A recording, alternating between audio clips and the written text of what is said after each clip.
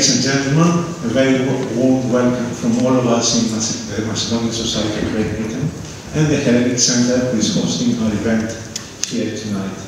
I'm Panos Daphas, the President of the Macedonian Society of Great Britain, a society that was founded in London in 1989 by members of the Greek community in London.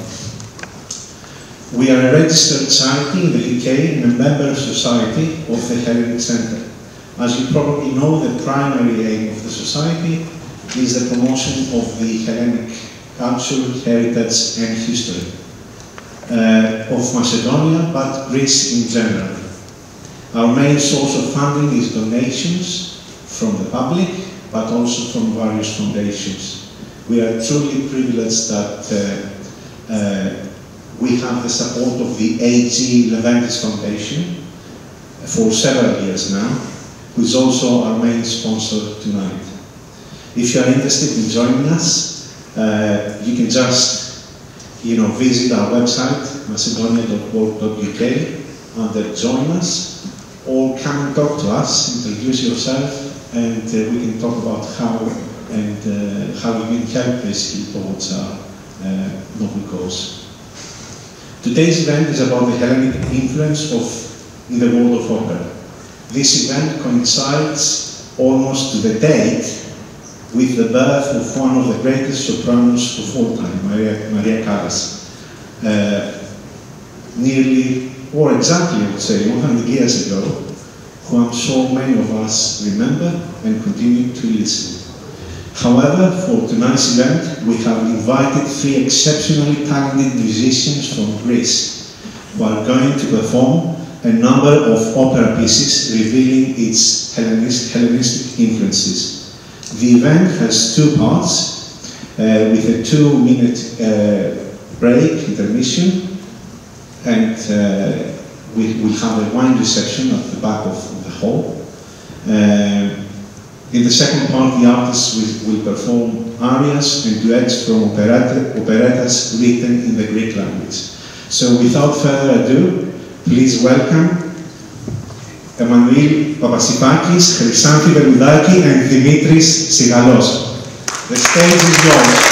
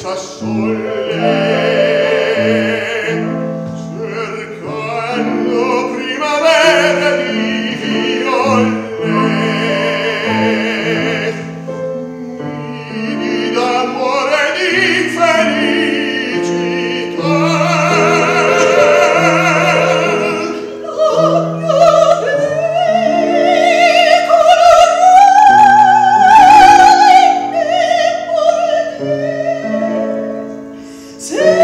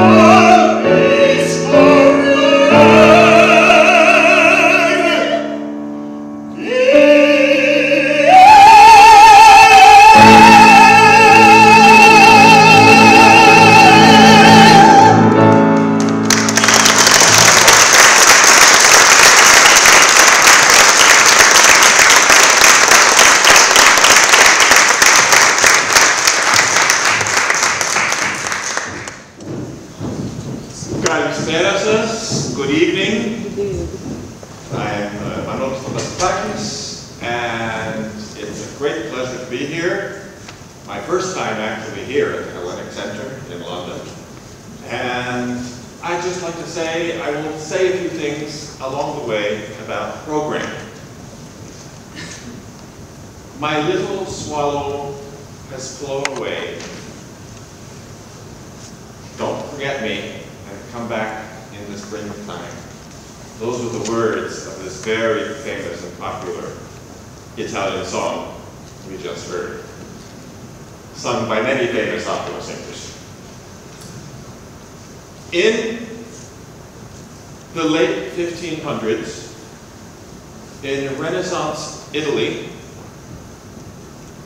and the cultural capital of Renaissance Italy was Florence, there developed a group of artists, poets, and musicians. And as we all know, during the Italian Renaissance, there was a great interest in the classical era, Greek and Roman. And this group, which called itself the Florentine Camerata,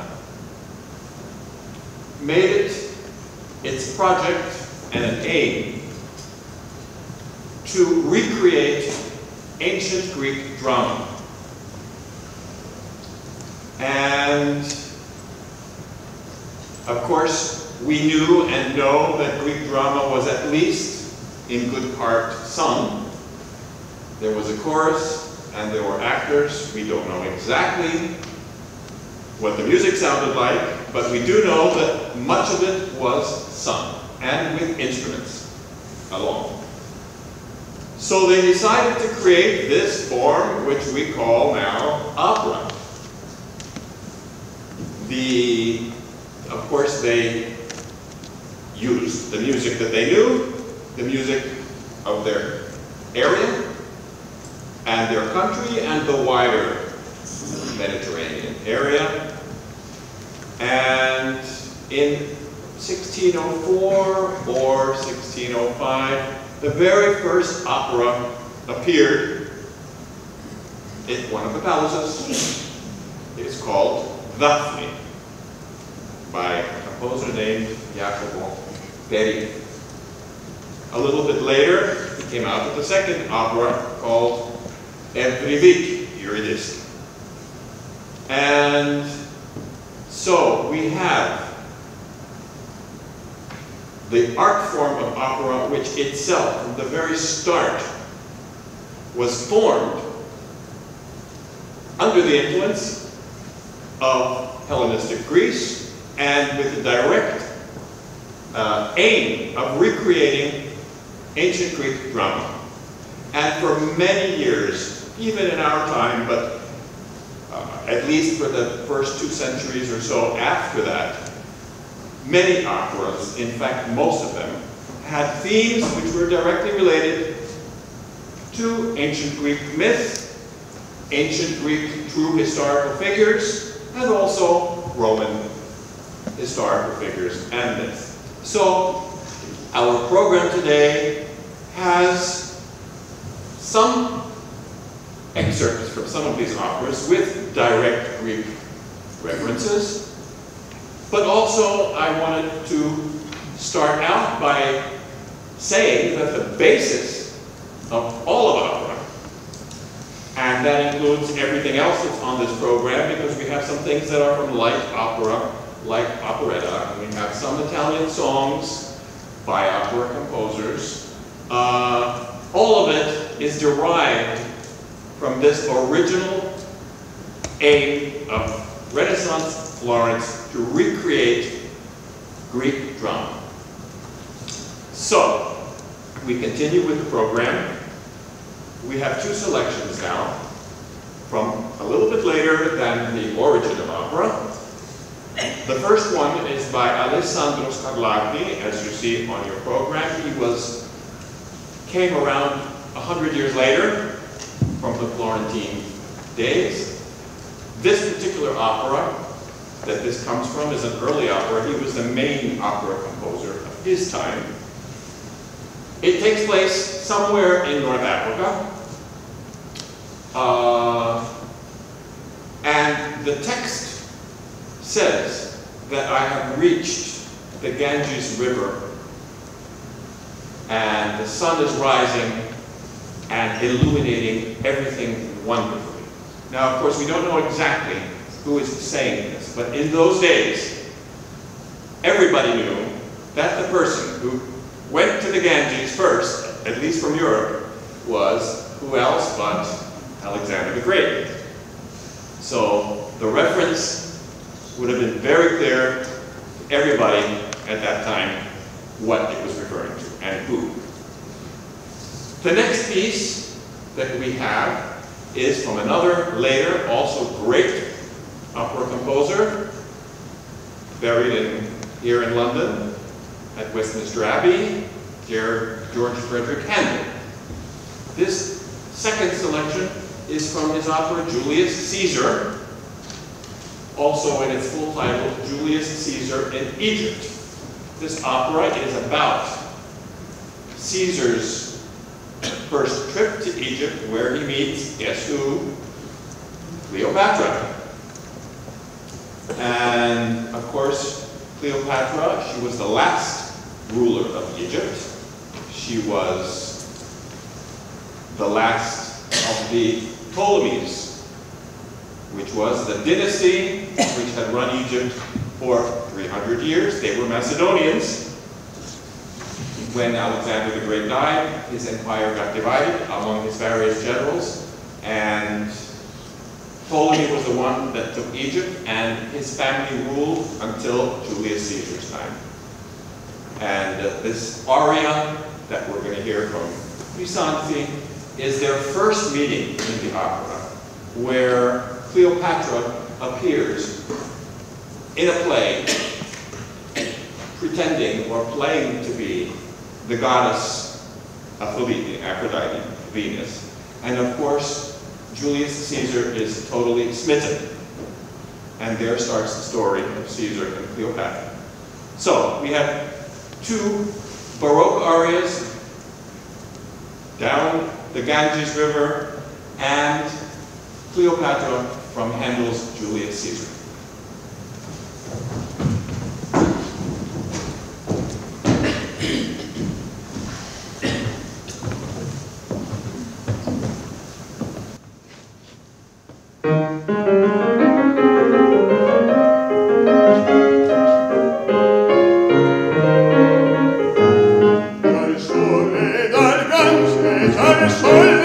Dal Gange, un chiaro, più chiaro sfavilla,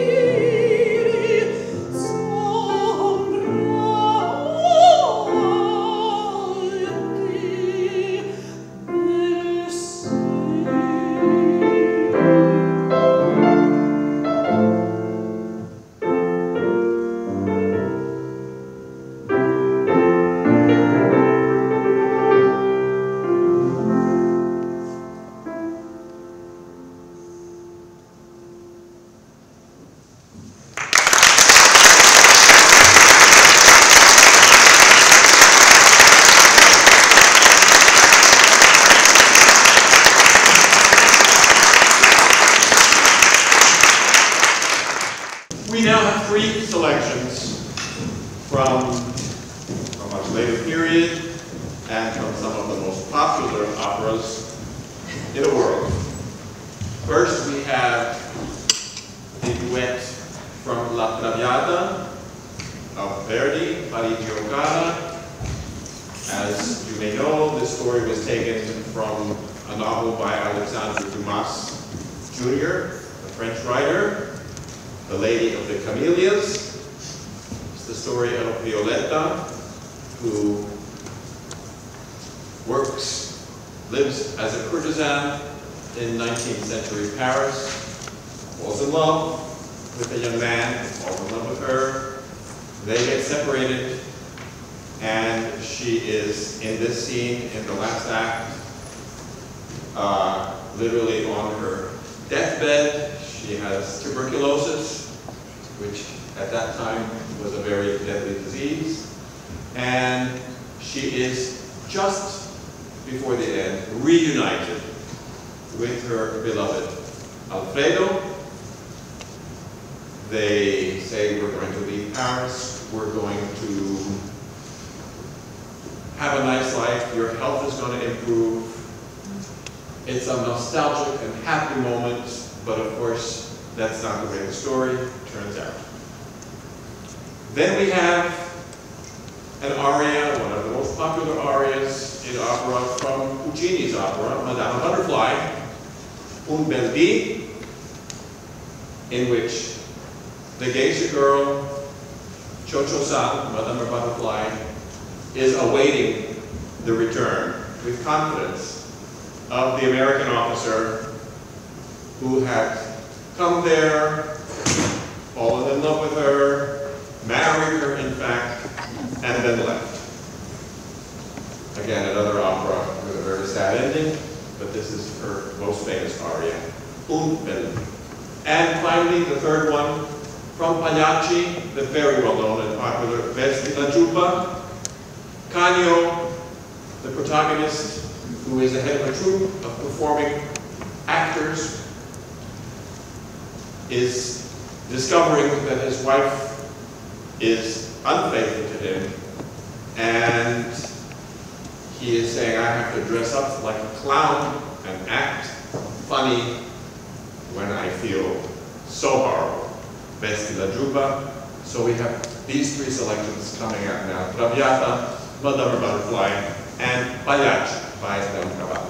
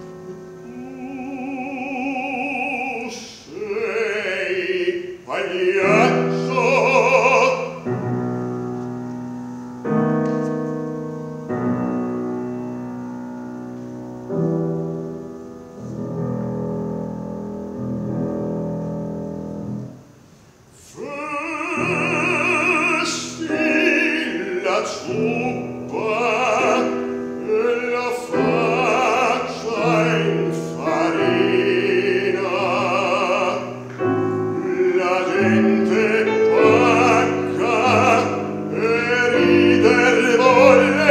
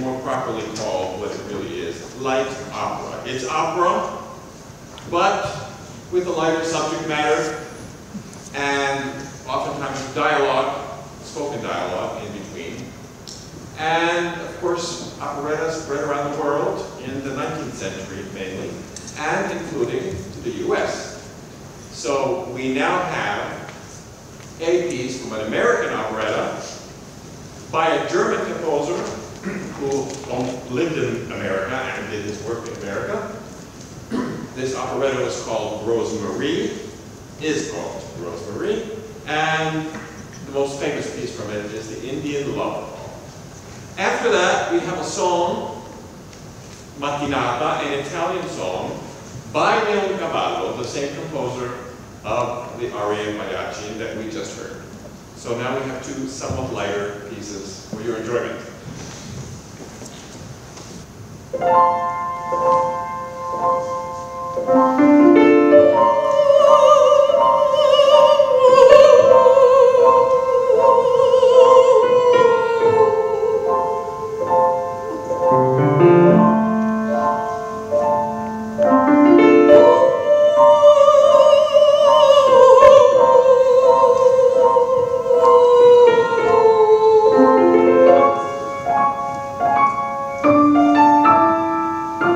So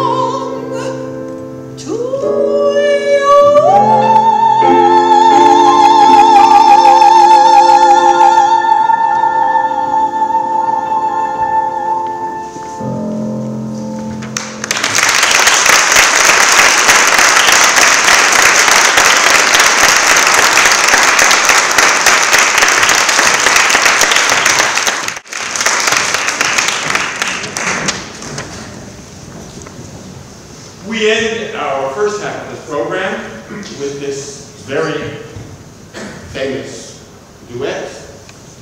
It is from one of the last operas and greatest operas of one of the greatest of all opera composers, Verdi, Otello, based, of course, as an adaptation of Shakespeare's play, Othello. We are in the first act. Othello, of course, is the military commander of Cyprus, at that time under Venetian rule. He was in the employ of the Republic of Venice as the military commander in Cyprus. The opera opens with a fierce storm, and Otello is at sea with the navy, fighting off the invading Turks. And they win. And they come back victorious to the cheers of all the Cypriots that are watching this whole battle on land, from the land. And as the day goes on and night falls, the weather calms down, and Othello comes home to his beloved wife, Desdemona, and they reminisce about how they first met, about how they first fell in love, and they retire into the night in full happiness and of a beloved husband and wife. Unfortunately, for those who know the story, Othello is deceived by his second in command into believing that his wife is unfaithful, and there's tragic consequences for that. But here we are not yet there. This is the very beautiful love duet that ends the first act of Verdi's Otello.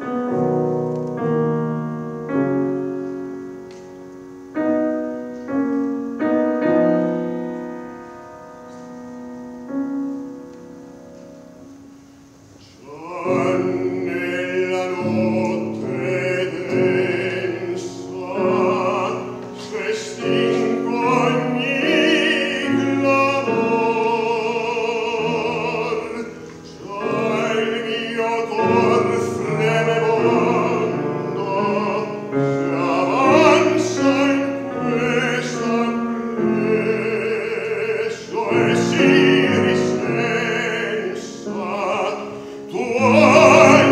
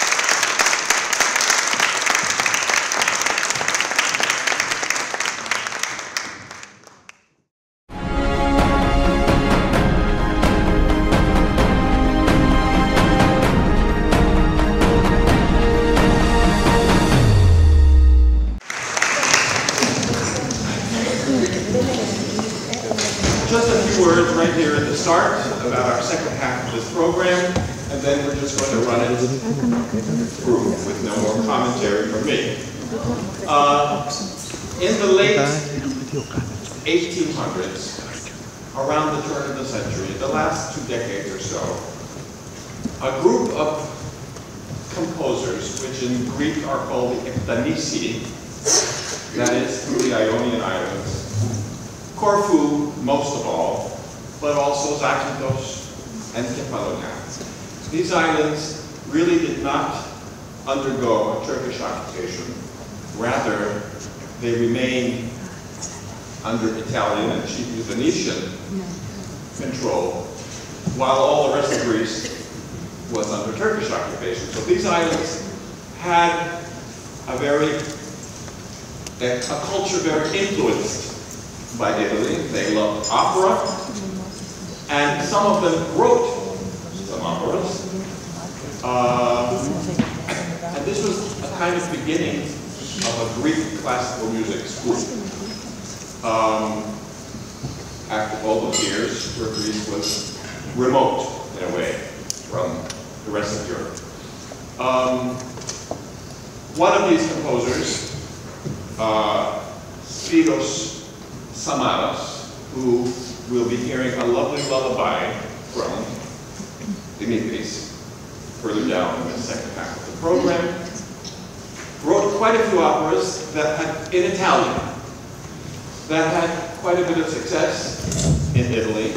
In fact, it is said that Leoncavallo, the composer of Pagliacci and the Mattinata, we heard from the first half, actually stole music from him and put it in his own opera, Pagliacci, at the beginning of the Vesti la Giubba that we had heard. Samaras's operas, many of them have been lost. Many of them during World War II, actually, with the bombings and the destruction of libraries in many Italian cities. A few Greek composers have written operas other than Samaras. However, it seems that the most lasting contribution to Greek lyrical classical singing and opera-like derivative of opera works is the Greek operetta. Most of them were composed in the first few decades of the 20th century. Baptistikos, the godson, Apachides των Athinon, and a few others have been still and are still the most popular works of this type in Greece. Lovely melodies, lovely choruses, fun stories. They're still performed all over Greece.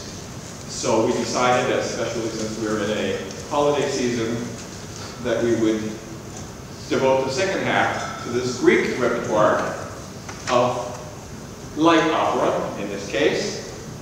And they're very joyous pieces that we all love, and they're performed in Greece all the time. So I hope you enjoy this second half of our program.